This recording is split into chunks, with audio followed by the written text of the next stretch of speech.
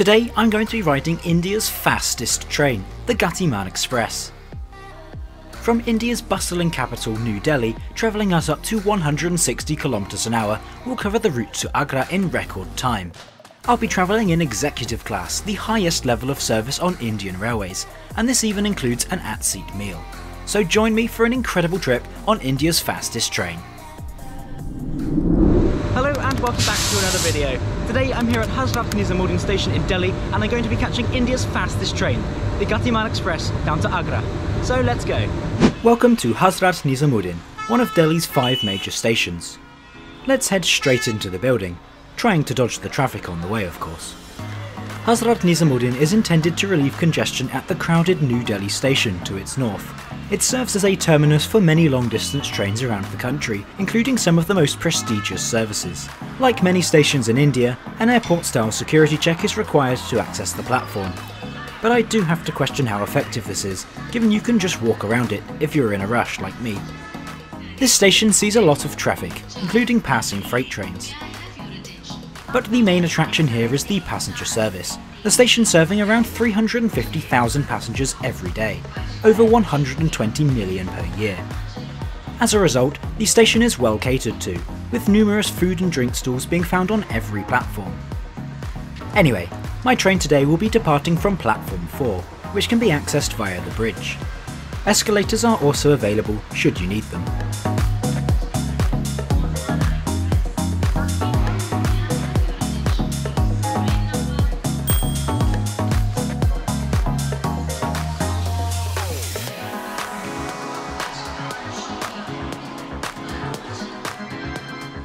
So after battling through the crowds, I've arrived at my train for today's ride down to Agra. This is the Gatimaan Express, running from Delhi to Jhansi via Agra and Gwalior. Our train today is hauled by this incredible WAP-5 electric locomotive, boasting 5,900 horsepower and capable of running at up to 160 km an hour in service.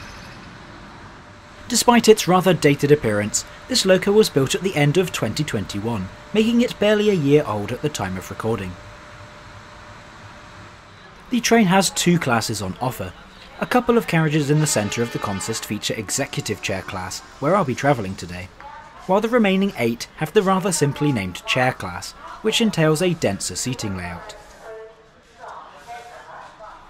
We'll take a look at that later, but for now, let's find my seat. I'll be travelling in coach E2.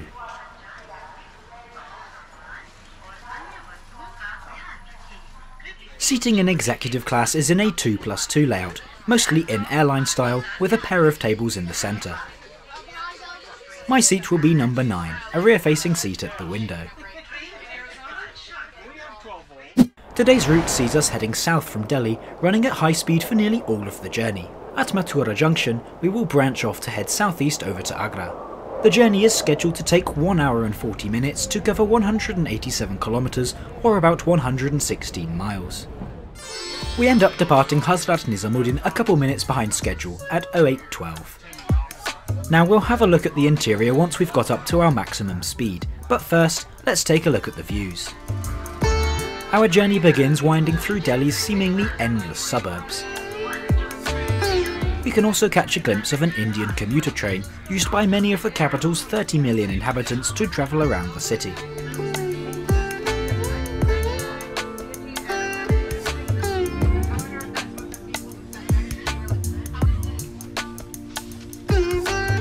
Not long after departure, the complimentary breakfast service begins. This starts with a litre of water for every passenger. Next, a breakfast tray is brought to your seat. This consists of 2 slices of bread, a carton of fruit juice with some sort of chocolate cake, a pack of 2 biscuits, as well as jam and butter.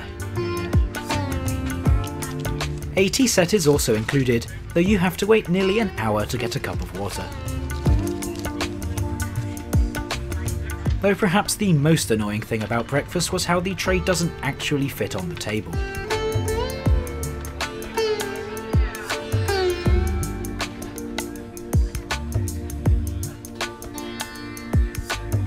The train passes through some of Delhi's poorest neighbourhoods on its way out of the city. The contrast in wealth here in India is starkly apparent, and it's sad to see people living in such conditions. We are now rapidly building speed as we pass through Tughlakabad. This may look like your average local station, but for the Gatimaan Express it means we're now cleared for our maximum speed of 160 km an hour. Other trains on the route are also capable of higher speeds too, but are mostly limited to 130 km an hour. The sensation of speed here on the Gatimaan Express is truly incredible. You can really feel how fast the train is going. This train offers a non-stop service from Delhi to Agra, where you can find one of the 7 wonders of the world, the spectacular Taj Mahal. Thanks to the speed of the service with the convenient departure times, it's no wonder that the train is so popular with foreign tourists.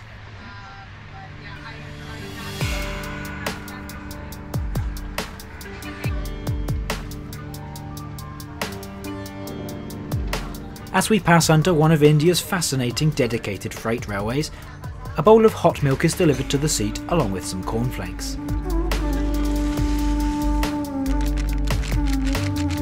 This was shortly followed by a warm tray containing crinkle-cut chips and peas and some unknown brown thing. Non-veg options are also available. And finally, I received a cup of hot water to make some tea.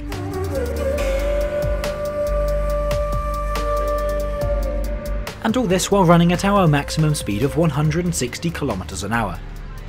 It's amazing to watch the Indian landscape pass by at such speed, even despite the haze.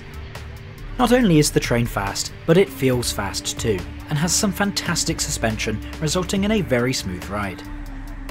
Anyway, let's take a look around the interior, starting with the seat. As I mentioned before, seating is in a 2+2 layout, which would normally be a bit too cramped for what is effectively a first-class product. However, thanks to Indian Railways using a wider body shell than your average train, there's still plenty of room. The seat itself is a luxurious dark red colour with yellow highlights, which I think looks great. There's plenty of padding here too, which made for a very comfortable trip. Beside the seat you can find a recline lever, which made the seat even better.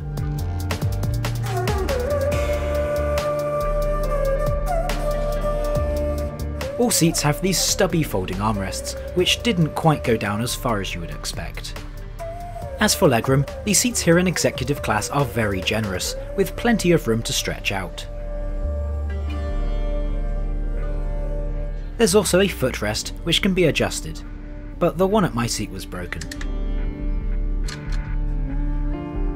Above this, you can find a small storage net, with a drinks holder found beside it.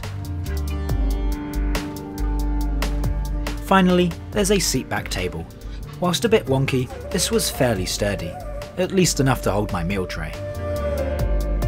As for luggage storage, you can find plenty of room in these sizable overhead luggage racks. Smaller items can be placed beneath your seat. Our journey is progressing smoothly, despite a few periods of slow running, most likely due to congestion on the network. Today's route runs past many large freight yards and a lot of long freight trains. Last year, Indian Railways transported some 1.4 billion tonnes of freight, the third highest amount in the world. Oh, and for an equally impressive statistic on the passenger side of things, the Indian Railways network has over 7,000 stations. Now let's have a look around the rest of the train. We'll take a look at the toilets soon, but first here's the chair class. With a 2+3 seating layout, it's a lot less spacious than executive chair, but looks perfectly acceptable for this trip. If on a budget, this is a good option at just half the price of executive chair. But if you can afford it, then it's definitely worth the upgrade.